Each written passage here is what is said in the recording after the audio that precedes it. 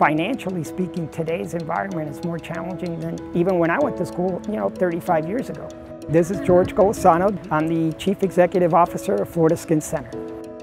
I was a scholarship recipient many years ago, and I know what a huge impact that had on my life. Growing up in a very humble, kind of lower middle class environment, it meant the world to me because it told me that I was going to be able to attend the university that I really wanted to attend. All my life, I would go and watch football games of this university. When I was a little kid, my dad started to take me. I was 6, 7 years old.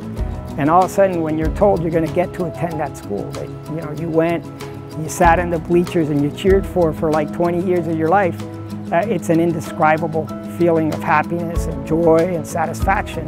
And then the challenge really begins is, how do I put that scholarship to good use? How do I, achieve all the goals that this scholarship is going to allow me to hopefully, pursue in life?